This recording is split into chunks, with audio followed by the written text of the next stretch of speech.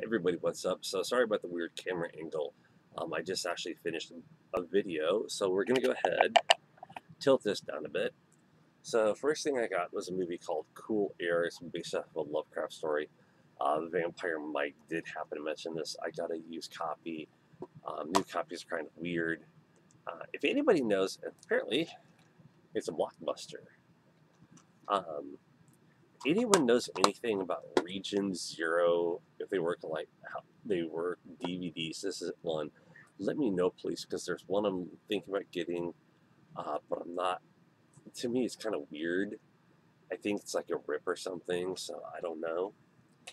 But this is the special, for me at least, and you'll see why here in just a moment. Pickup. So this is the Jack and May White Funko Pop for the White Stripes. A lot of you who newer to my channel don't know, I had two cats that were both named after them.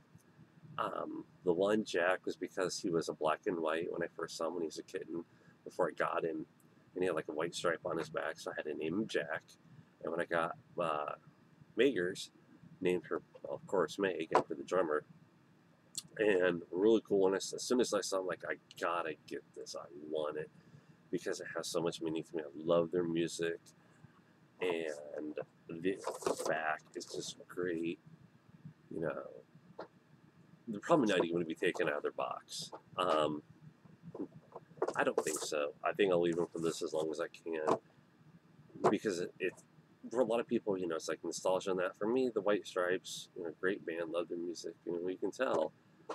Ultimately, so yeah, that's why I wanted to show it off. Sorry, like I said, sorry about the angle. I just finished the video. Talk to you later. Take care.